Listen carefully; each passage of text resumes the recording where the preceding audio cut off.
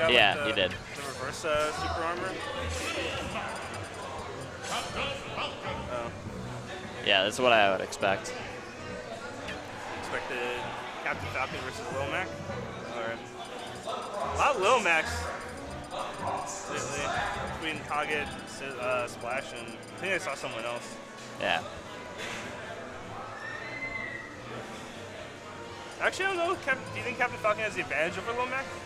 Yeah. You do? Because he has the mobility to run in, and I guess Captain Falcon's really good at getting grabs, and that's kind of Lil Mac's like weakness. Oh well. So that's Zorn's brother, right? Yeah. Yeah.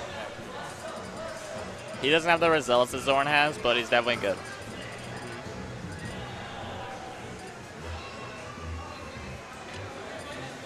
Omega Jungle Hygiene. Oh, Zorn likes the stage. Yeah. So I guess he likes it too. Alright, let's see. I wonder why he would want to go to FD though. It seems like it's Little Mac's best stage.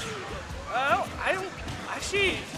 As far as like competitive Lil Macs, I think Battlefield helps him a bit more. I don't think being under like the platform really hurts him as much as people say. Yeah. I think it's just a stereotype from Fort Glory.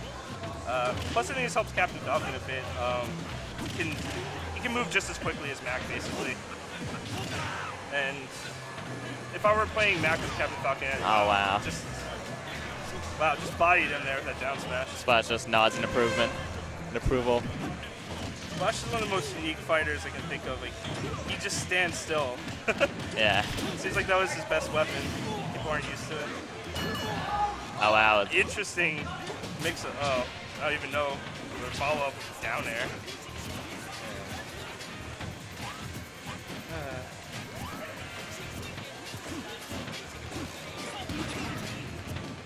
Alright, going for Falcon kick, trying to get rid of the KO meter. Alright, got rid of the KO meter. See if he can keep him off stage.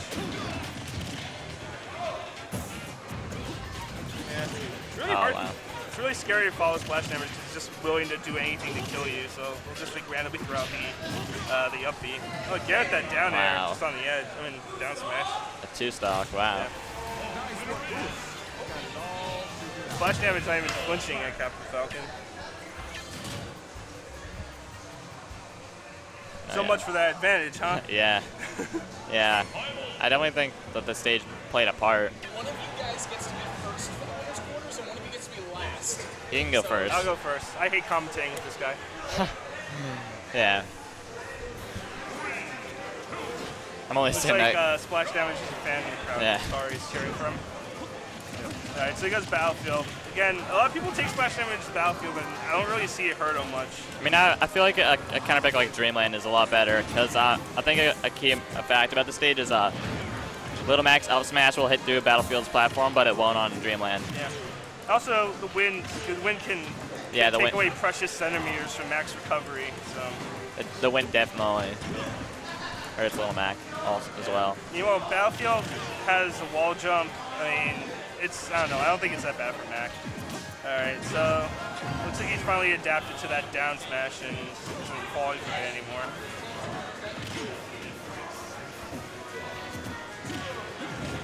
Oh, that was really, really good. I think Low Mac is the most interesting aerial. Yeah, but I think he was looking for the sweet spot up smash, which would have killed it. Seems like he got a hit that he didn't exactly want, but still amazing job by SplashDamage. Sizzle needs to pull something to make this comeback. Sizzle's making poor usage of Falcon's mobility here. He's running in at the wrong times. I would also say that it just seems like a matchup unfamiliarity we're seeing from Sizzle. I mean, nobody's ready to fight Lil Mac. Yeah. Like, really, when you don't know how to fight Lil Mac, you might as well be an S-tier character. Yeah, Lil Mac, I would say, is the character that, if you don't know how to fight against him, then he's the quickest you'll lose to.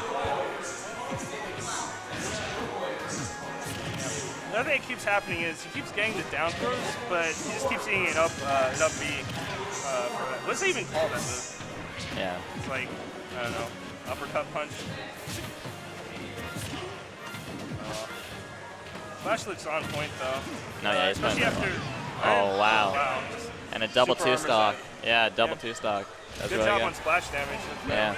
All right, looks like I'm up. Good luck.